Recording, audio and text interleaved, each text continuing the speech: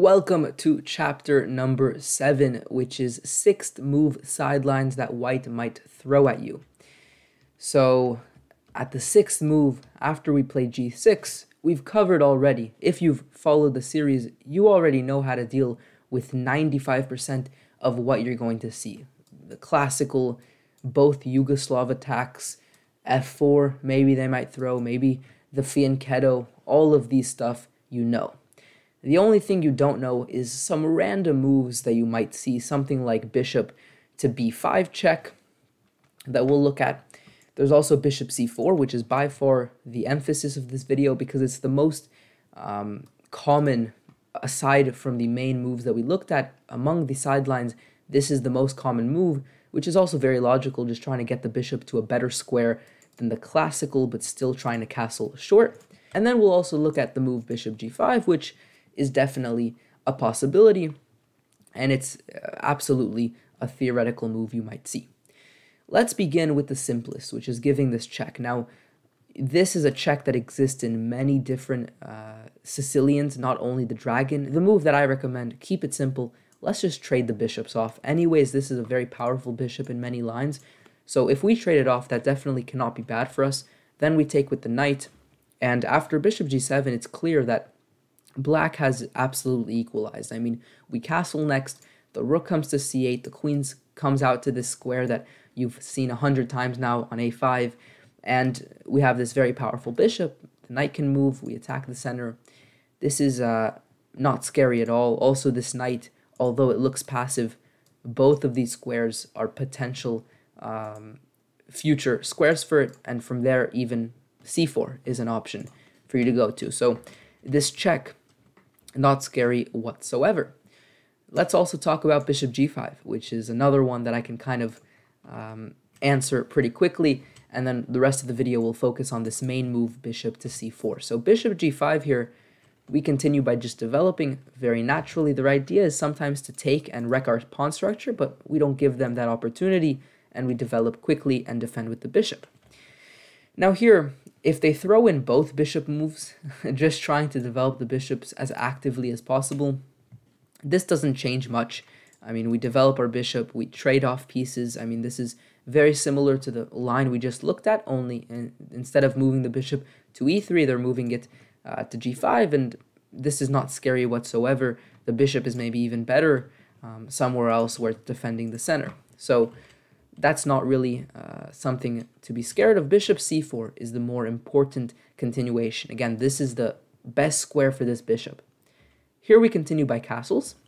They castle, we go knight c6, let's say they take and take, and now rook b1, trying to get rid of some of the pressure on this diagonal. We continue with rook t8, and after rook t1, I mean, we're just getting our pieces involved. And here is a huge difference and benefit of the bishop being on g5. It's more susceptible to moves like queen a5, which now come with tempo. And if the bishop wants to stay on this diagonal, aka go to h4 here, then, I mean, this is totally fine for us. We simply go knight to d7.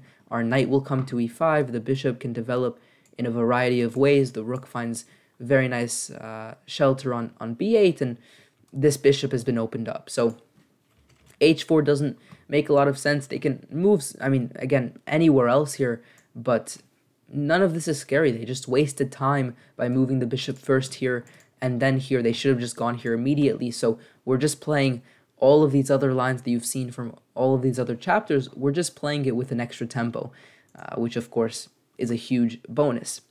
For instance, here, a natural move I would maybe think of is going knight g4 and then rerouting the knight to e5, as we saw in some other chapters. So again, you want to be making these connections so you can play the dragon as a full whole opening and understand it fully instead of having to memorize moves. You kind of see these common patterns and commonalities between these variations. So that leaves us with the special bishop to c4, which I'm sure you're going to see a lot. Especially at the lower levels, this maybe is the move that is most important for you because maybe you'll see this the most. Now, we continue with bishop g7 as we normally do, and here let's say they go bishop e3. They can also castle, but let's start with bishop e3.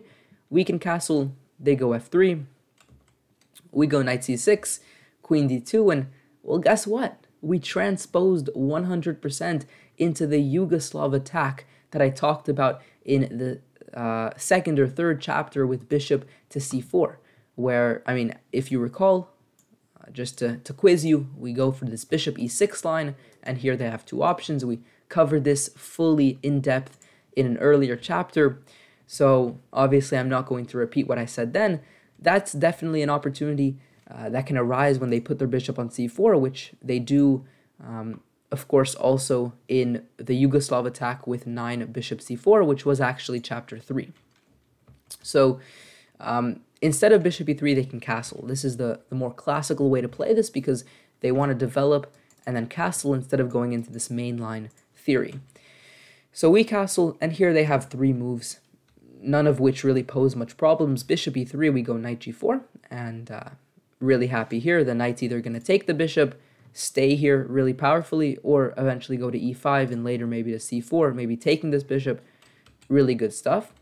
They can alternatively go rook e1, after which we develop knight c6, they go h3, we take the knight, and now drop back. We want to open up our bishop in many of these lines, as you see by going the knight either to g4 or to d7. That's something that we often want to do to open up the bishop, give it full potential.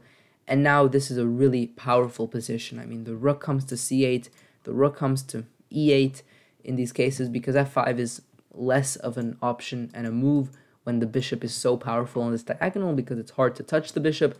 And the queen, of course, the square we all know and love, a5. So nothing to worry about in this variation.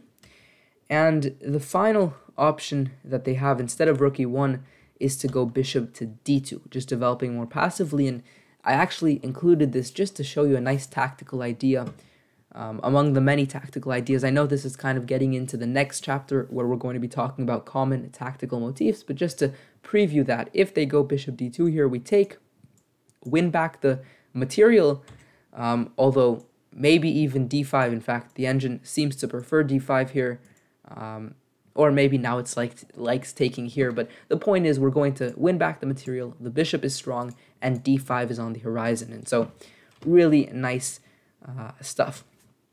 So, I mean, if they don't go for these mainline stuff, something that we can really easily combat and diffuse. Again, here we go for this trade, and we're really happy taking away their strong bishop.